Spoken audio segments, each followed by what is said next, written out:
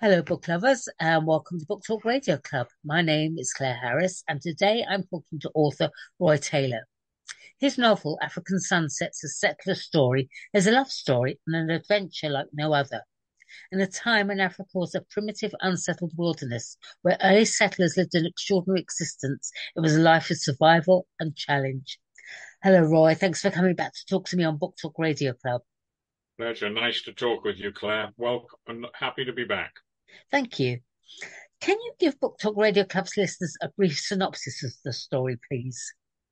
Yes, it's a story about a young couple who meet in Scotland, and the gentleman Malcolm has a dream.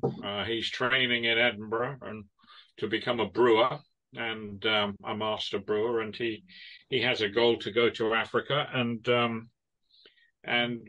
start a brewery out there, and so Liz becomes involved with him, and she decides that she wants to take the challenge with him, and they emigrate to Kenya in East Africa, and they start a life out there and face all the challenges that, to some degree, they probably never anticipated, but they lived a very successful life out there, and it became a wonderful story.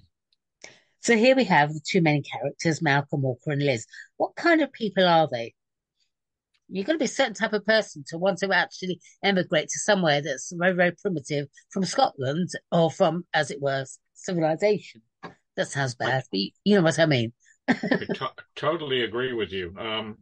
This is a challenge like no other because in the days that these two emigrated there, it was a very primitive area. It was occupied by the British.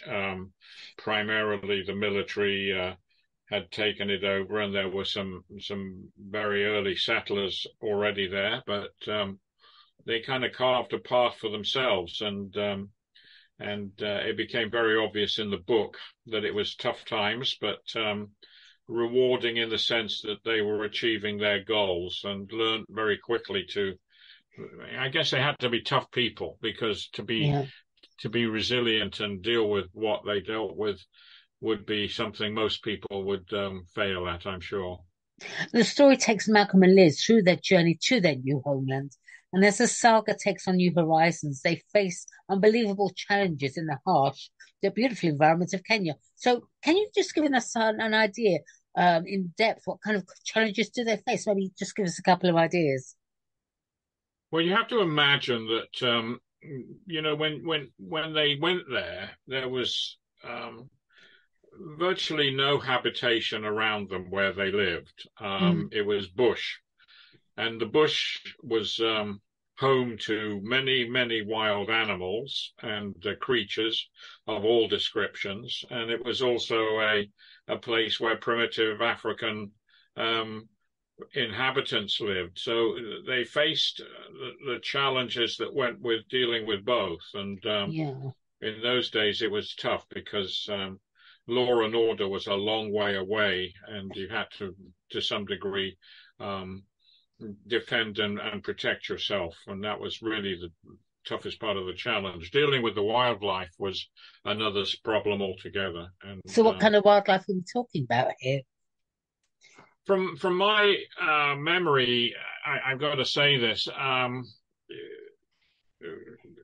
Every kind of wild animal you can imagine: hyenas, lions, elephants, and a whole host of different venomous snakes was part of their life. And even as I grew up there in the early years, I remember we used to deal with a snake almost every single day of my life.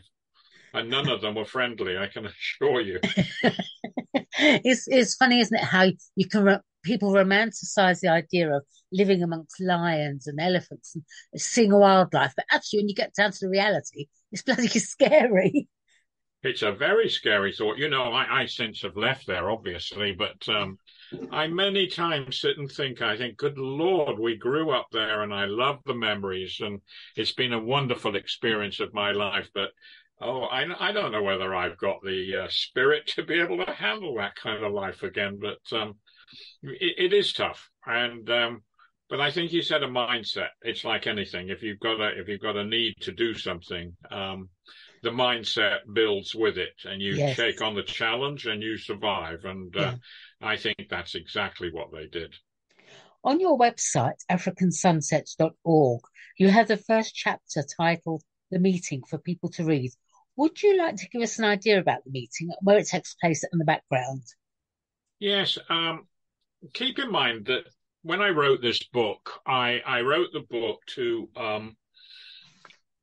as a novel, but almost the entire book was based on true stories from my youth, and I included my grandparents who were the first settlers. Right. They weren't quite Malcolm and Liz, but my grandfather came from Lancashire, and so did Liz, and basically they met in Scotland, and I kind of described one of the most beautiful hotel scenes in Scotland. Mm, I shall leave it nameless for yeah, obvious reasons, but it was yeah. an absolutely magnificent place, and they became they met at this wonderful place where they were taking a break from their college life, working holidays, and so it was an opportunity where they became entwined, and it was a perfect place to start the relationship. And I used that as the opportunity to take them from the UK to Kenya. Mm, mm. Let's find out a little bit about you now, Roy Taylor. You were born in Edinburgh, Scotland. At 4 months old, you went with your parents to Kenya, East Africa, and was raised in Nairobi. That must have been a bit of a culture shock for your parents, Edinburgh to Kenya. May I ask why they decided to go to Kenya? I gotta tell you, my dad was born in Kenya, All right. and my mother met him out there, and they got married out there. But basically, um, he was a young man, and during the early years of his youth, his parents sent him back to Lancashire, where he studied in St Helens at school with Right. his older brother. And now there were other brothers, but those two stayed in Lancashire. And as he grew up, then World War II came, and he stayed in the UK. And after that, he moved, from there. But basically, he was a Kenya guy, and it was just a dream to go back. And he became a brewer like his father, Right. and that was how it kind of came to being. So from a shock point of view, he knew what to expect, and my mother did. They already knew the life, and Yeah. so it was a little easier probably in that respect for them to do that transition. The book is based upon many experiences from your past and your family's rich heritage in Kenya. Can you paint a picture of your childhood there? I had the most dreamlike childhood you could ever imagine. Oh, don't make me Um, jealous. hmm? I had a wonderful childhood. Um, I was raised basically as a bush kid as such. I used to obviously go to school in Kenya, but my life was so free and easy in many respects because I was allowed a lot of freedom and latitude because my mother and father both worked, and so I would stay and looked after by the African house help by his wife, and Mm, she would supervise me, and so she was a lot more slack than my mother was, so I was allowed a lot of freedom, yeah, and to be honest with you, I could not repeat my childhood ever again. It was just a unique situation. I bet. I grew up with a second nature on dealing with creatures and animals and stuff like that because I was raised like that. But I remember as a kid, I didn't wear shoes. I wore a pair of shorts and a sheath knife on my waist and no shirt. And I would go out and spend time in the bush talking to Africans out in the bush that I'd come across and come back at lunchtime or dinner time. And that was my life. And I would never trade it for the world. It almost sounds like Gerald Durrell type of life when he lived in Corfu. as a I young person. loved his books, and to be honest with Me you, too. we shared certainly a similar lifestyle in a different way. Yeah. Your family eventually moved back to the UK and you completed your education at Elizabeth College in Guernsey, the Channel Islands. That must have been a bit of a contrast for you this time. Oh, good Lord. When I went back to England, I was a very young fella, and Elizabeth College was where my cousin Geoffrey, who I dedicated one of the books to, um, Geoffrey and I were raised in Kenya, Right. and Jeff went to Elizabeth College, and I asked my parents if I could go there, and they said yes, of course you can. If you work hard, you can study, and we'll let you go. So I was allowed to go, and it was a boarding school.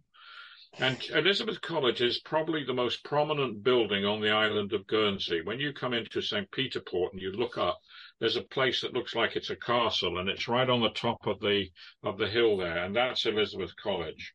Right. Um, Quick one. It was dedicated by Queen Elizabeth I in 1560, has Wow. an enormous heritage, Mm. and the Germans, when they were going to plan their invasion of Britain, took over the school and used it as their headquarters. And that was where World War II, the German headquarters was to pre-plan the invasion. Well, thank God we saved that. But my point was that it's a school with huge history and and a great story. In fact, the story of Elizabeth College in itself is a book to read. After meeting your wife and starting a family, you became a very successful estate agent, at one time owning an agency with your brother in the west of Cornwall, England. 1978, you moved to the USA, California in particular, and became a realtor. You certainly lived in some interesting places, but where were you inspired to start writing, and what was the inspiration? I know I've done a lot of things, but I've been a real estate man my whole life. I'm a salesman by trade, and I sold houses in England with my brother. We did very well for a period of time, but you know, the amount of money we used to make to sell a house was so minimal. I used to make probably the equivalent of under £100 to Jeez. sell a house in those days, and the average house price was under 10,000. So Yeah, it was a hard-earned dollar, yeah, pound, and pounds. one day somebody sent us a newspaper from California, a Sunday Times, and it said a woman real estate lady had joined the $1 million club. And I misinterpreted as that she'd made $1 million in less than 6 months. So I said to my wife, "Good Lord, they're making lots of money there." So we had a discussion, and that's a whole story in itself. But we had a discussion, and the next morning we said, "Okay, if we still want to do this, we'll go." And we decided there and then to go and try and emigrate. And we did. Right. And it's been a wonderful life. California has been good for us, and probably is my place of for the rest of my days. Back to African Sunsets, a settler's story. I see you're already receiving some great feedback, Roy, including I thoroughly enjoyed this book. I've never been to Africa. Well, I haven't either. And the author painted a beautiful description of the region, the animals, and those sunsets that I would die for. He created characters that I developed a friendship with. It's an engaging story, and I can't wait to read the sequel. Well, I'm hoping there'll be a sequel. Well, In definitely fact, worth a read, and I am an avid reader. Praise indeed, Roy. So, will there be a sequel? absolutely, I'm in the middle of Good. it. Oh, brilliant. I've been in the middle of it for a while because I get so damn busy I don't get a chance to sometimes stop. But the truth is I'm in the middle of it and I've got a great sequel coming up. Lots of action. Even more action than the first book in a different way, but part of life there. And I wanted to expand on that. And Oh, the reason it's taken me a while is because I wanted to make sure that I got all my facts right. And the way I wrote the book, I wanted everybody to get a certain element of the excitement that started in the first one. So yeah, good. I'd love to write, and I'd love to do a lot more writing, and probably will do as I go along. Lastly, where can Book Talk Radio Club's listeners purchase African Sunset, A Settler Story? I'm sorry, forgive me. It's okay, don't worry. I said, lastly, where can Book Talk Radio Club's listeners Oh, purchase African Sunsets, A Settler Story? on Amazon.com.